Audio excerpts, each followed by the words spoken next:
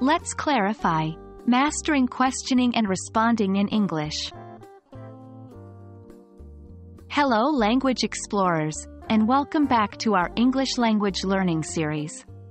In today's video, we are going to focus on asking for clarification. This is an essential skill to improve your conversational English and to ensure you fully understand what's being communicated. Specifically, we'll dive into pair work activities, where you and a partner can practice and enhance this skill together. Ready? Let's get started. Understanding every single word in a conversation is not always possible, and that's perfectly okay. But it's crucial to know how to ask for clarification when you don't understand or when you want to confirm what you've heard. It helps you avoid misunderstandings and lets the speaker know you are actively engaged.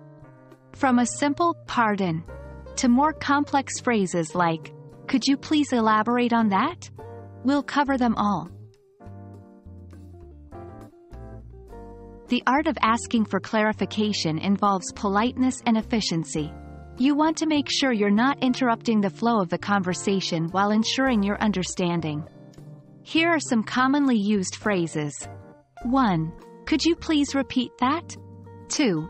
I'm sorry, I didn't catch that. Could you please say it again?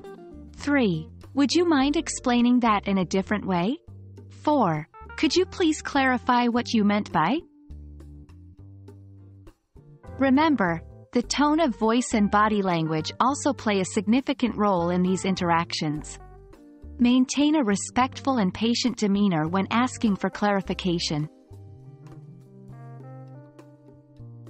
Now, let's move on to the main section of this video, the pair work activities.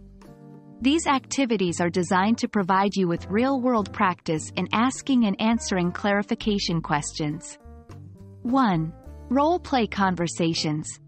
You and your partner can role-play various situations: ordering at a restaurant, asking for directions, or having a casual conversation. One person intentionally incorporates complex phrases or unfamiliar slang, and the other person practices asking for clarification. 2. Summarize and confirm.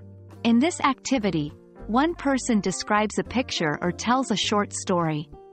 The other person then summarizes what they understood and asks for clarification on anything unclear. 3. Question and answer relay. One person asks a question, and the other responds. Then the first person needs to ask a follow-up question or ask for clarification on the answer. Keep the conversation going by taking turns. Remember, the goal here is to practice your English and become comfortable asking for clarification. It's okay to make mistakes. They are part of the learning process. And that wraps up our video for today, folks.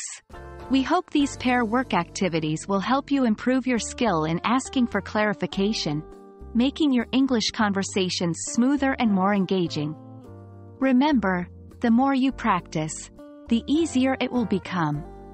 We're excited to see your progress, and we'll catch up with you in our next video. Until then, keep practicing and happy learning.